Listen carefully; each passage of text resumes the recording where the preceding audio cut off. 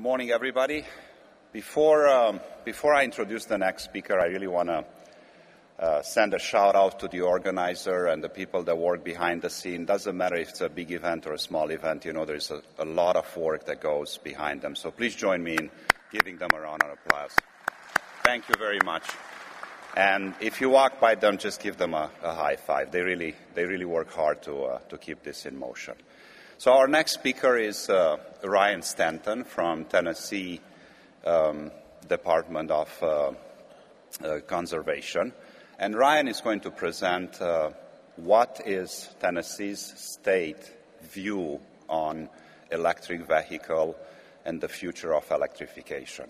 So as much as we are defensive these days and we're not exactly sure where this electric story is going to end up, the reality is that the long-term decarbonization is only going to happen through electrification.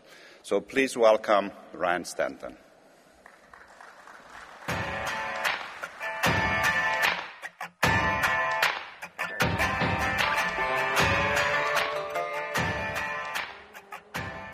Okay, good morning.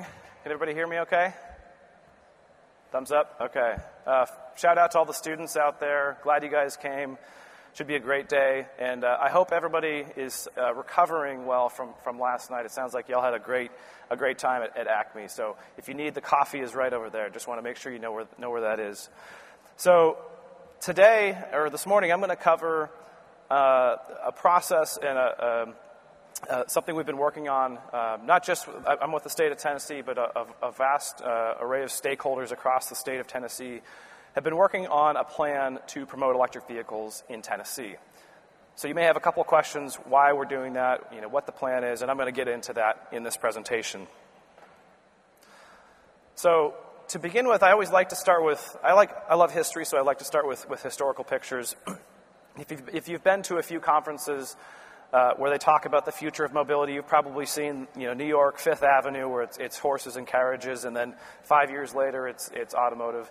I actually like to start with one that's a little bit closer to home, and this image is actually a 1930s advertisement from the Tennessee Valley Authority. So in the 30s, as you recall, there were a bunch of public works projects underway, and the Tennessee Valley Authority, the creation of the Tennessee Valley Authority was one of those. And what I want to point out in this picture, I love this. So take you back to the 1930s. This is an electric hot water heater.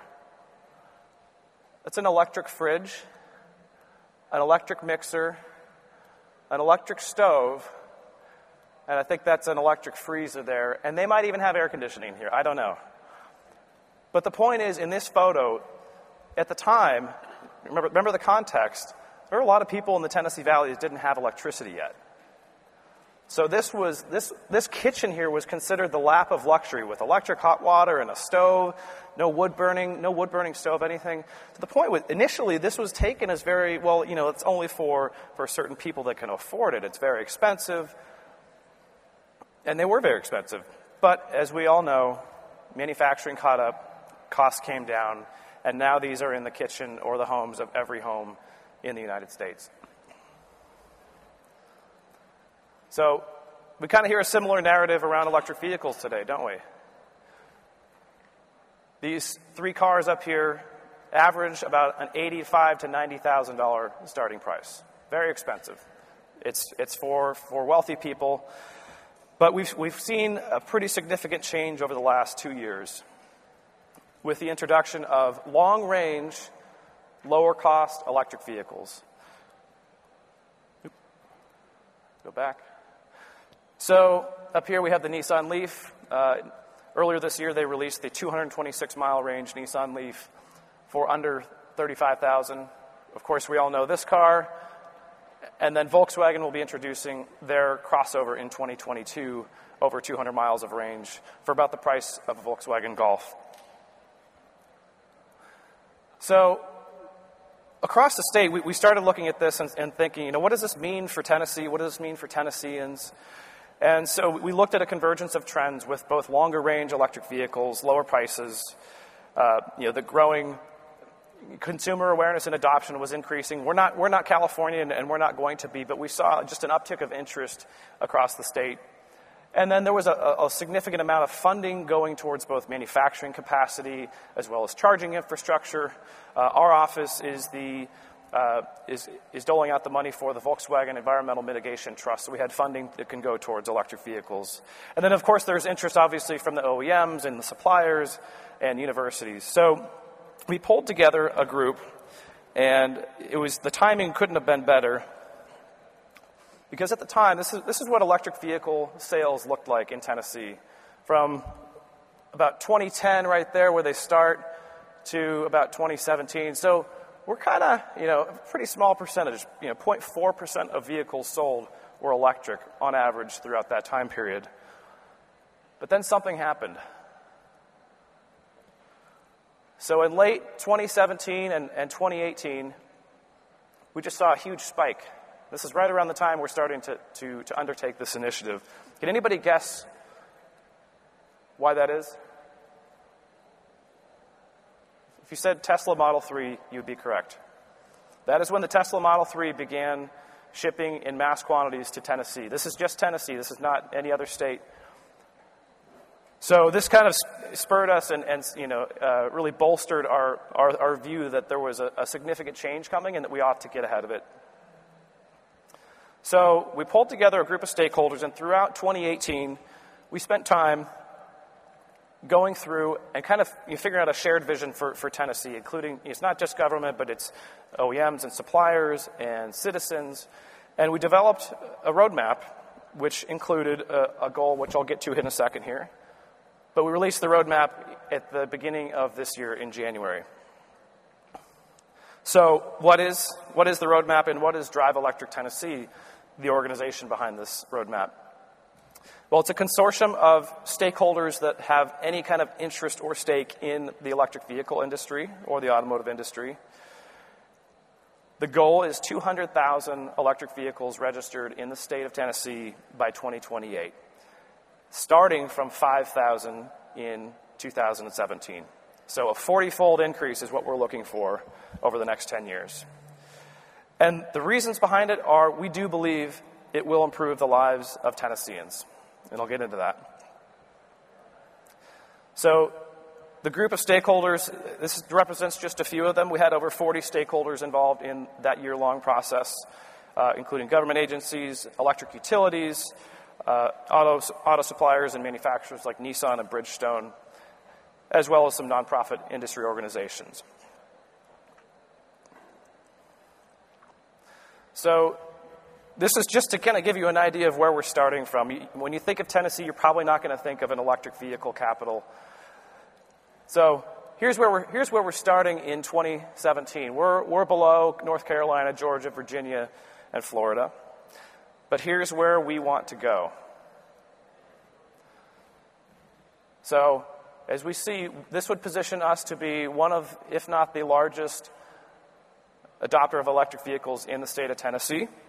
And this blue bar here you see, this is what we believe through this plan that I'm going to go through that we can achieve incrementally over having done nothing at all.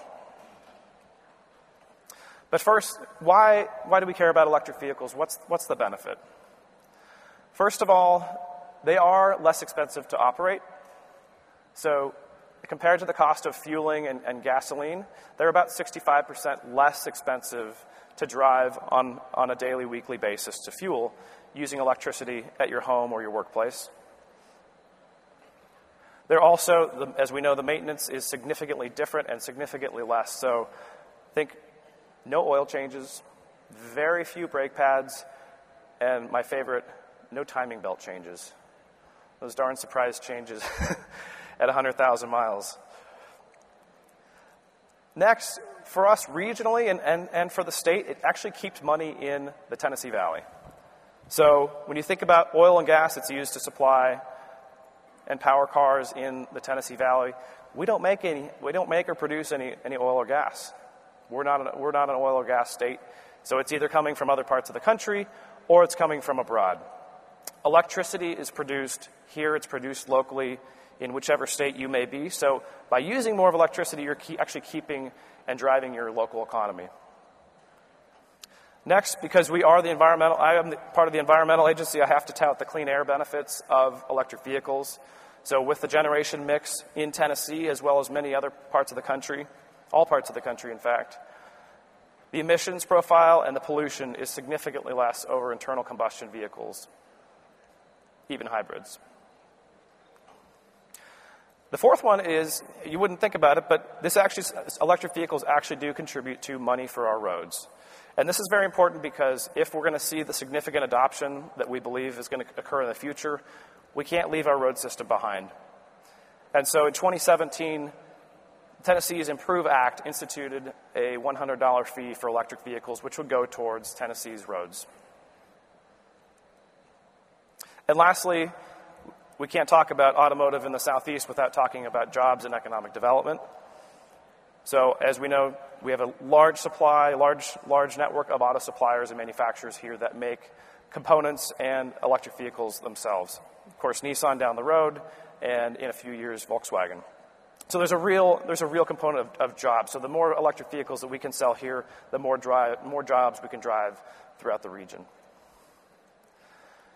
And so speaking of that, so if you saw Commissioner Rolfe's presentation yesterday, you saw that Tennessee is the #1 electric vehicle manufacturer in the Southeast, and that we're actually the third largest manufacturer of EVs in the country, behind California and Michigan. And with Volkswagen coming online in 2022 and potentially hopefully some other additions, we may actually move up to the #2 spot in the country, which would be a great win for us and for the region.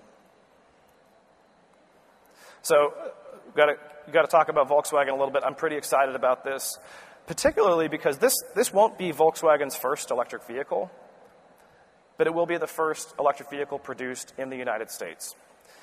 And because we can't talk about vehicles without talking about the move to SUVs and pickups, this will be the first true crossover for Volkswagen, and it will be produced right here in the Southeast. So about an $800 million investment that they brought with that, 1,000 jobs, workforce training, and of course, all the supplier networks that will sprout up around that. So let's talk a little bit about the plan. So as I said earlier, the what is really, we want to become a leader in electric vehicles across the Southeast, and we want to have 200,000 electric vehicles on the road by 2028. And so some of the guiding principles around this, we wanted to think deeply about why we were doing this and how we were going about it. So we were really looking at 4 different factors in terms of economic development, the social benefits that go along with it, especially cost effectiveness, and technology innovation. And through these 4 guiding principles, we developed really a 4-pillar system for this plan, and I'll outline those right now.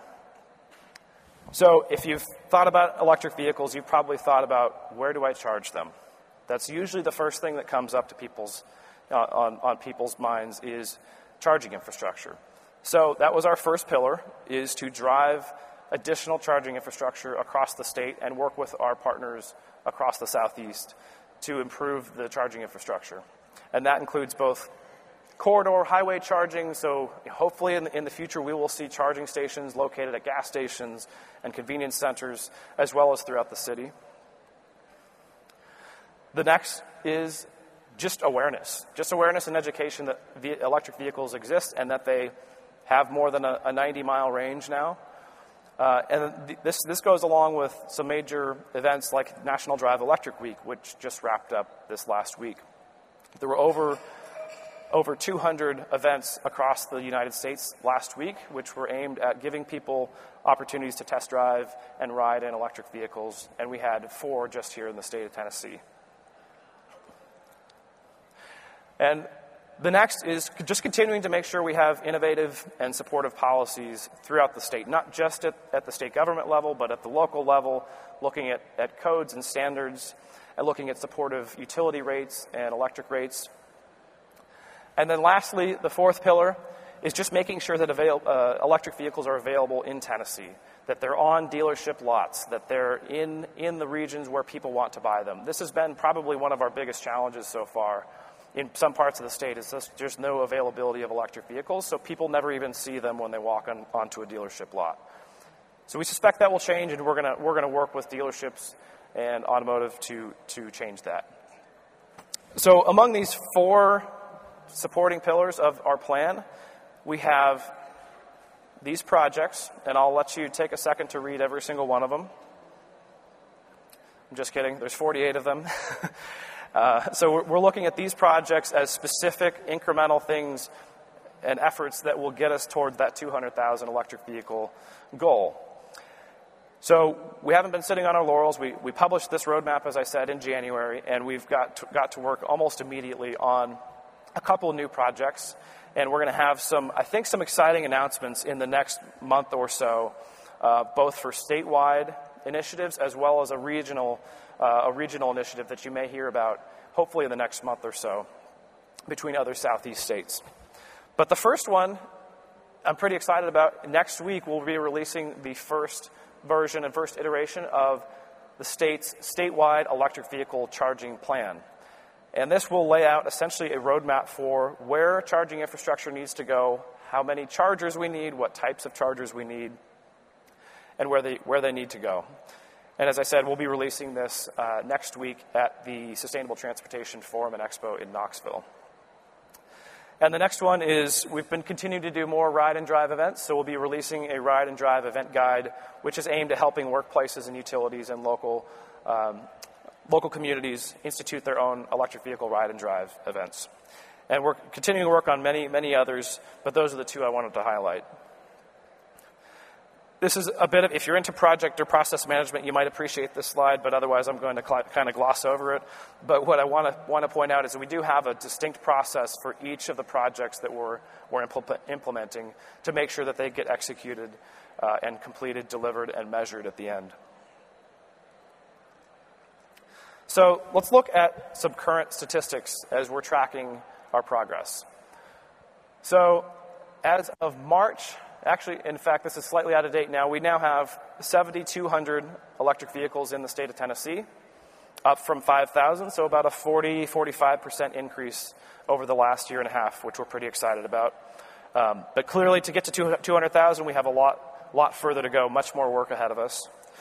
We also have we have now 174 DC fast chargers, and these are considered the chargers that will give you 80% charge in 20 to 30 minutes.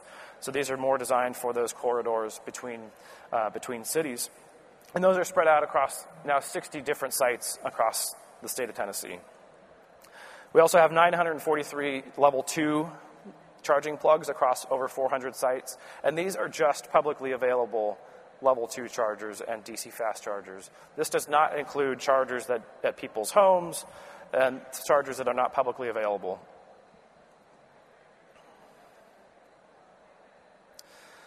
So some of our next steps that we're working on across Tennessee here, we are starting the process, and we've started the process for actually funding the organization and funding the activities going forward. So we were very fortunate to get TVA, the Tennessee Valley Authority, to step up and commit 2 years of funding. It says 3 years, but we have 2 years of initial funding from TVA to support these activities, primarily a full-time equivalent for coordinator position to help us drive forward in these projects. She just came on board last week.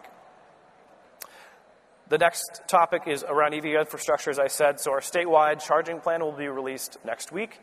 And hot on the heels of that, we're starting to put some initial funding out and put some planning out. So for the Volkswagen Environmental Mitigation Trust, if you're familiar with the settlement, we'll be putting about $6 million from that towards electric vehicle charging infrastructure across the state.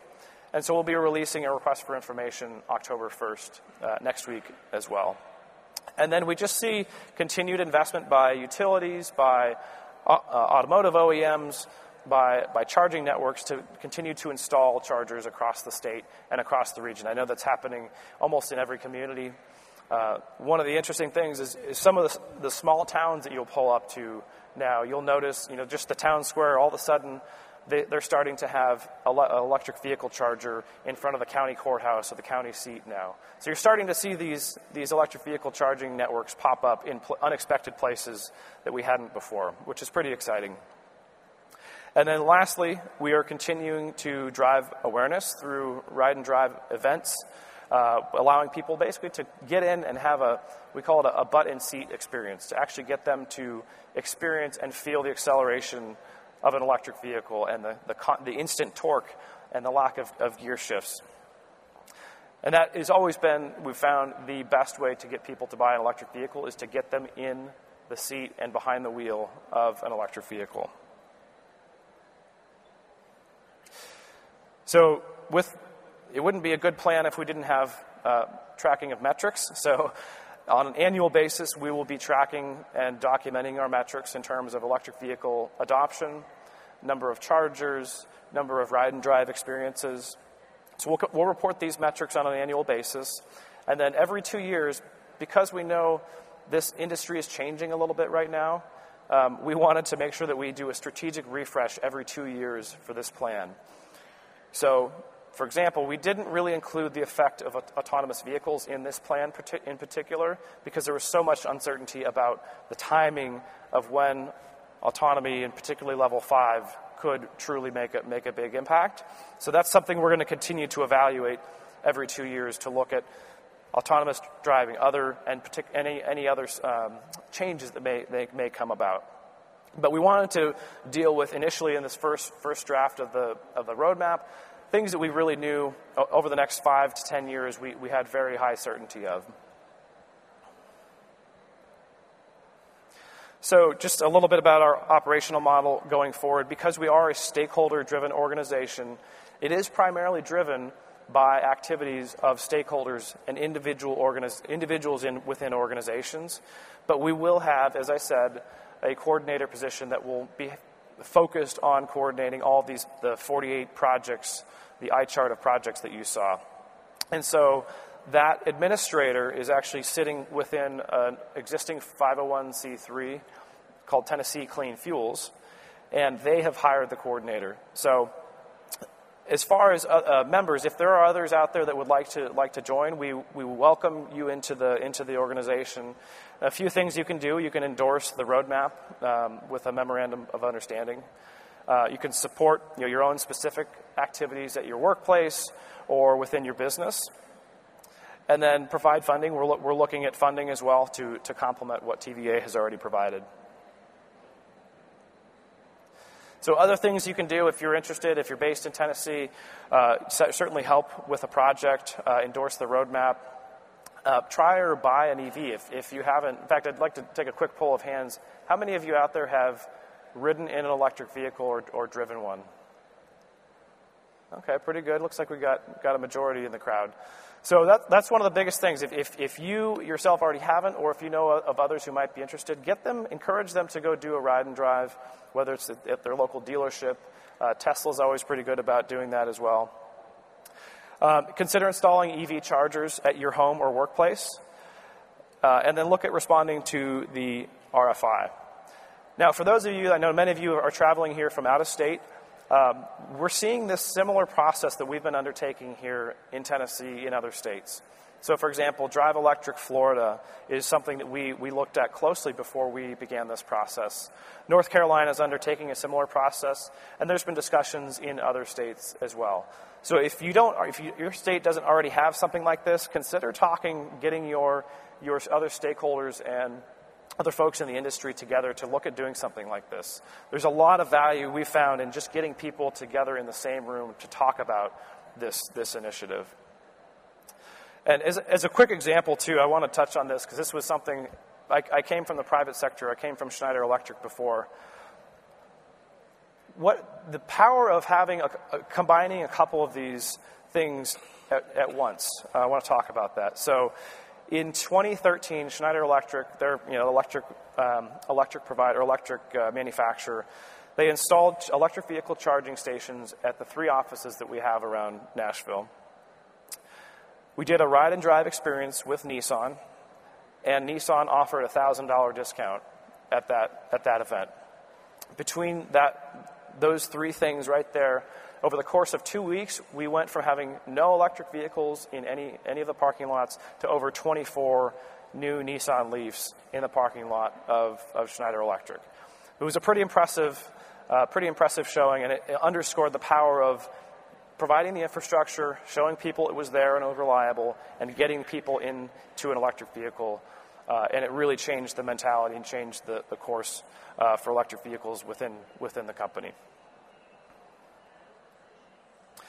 So I'll end where I began, back to the 1930s with the Tennessee Valley Authority's advertisement of electrifying America and electrifying our future. Again, I want you to think about and consider what's ahead. Obviously, we've heard a lot of different projections and prognostications about when electric vehicles will take hold, but we're seeing kind of a slow, steady growth in electric vehicles. And from our perspective, we want to do what we can at the state level to continue to promote that. We're never going to be able to change what's going on at the federal level and international trade or things like that. So we're really focused on what we can do here at the local level to drive adoption of electric vehicles. So with that, that's all I have. I will finish a few minutes early, and we'll hand it off to our next presenters here.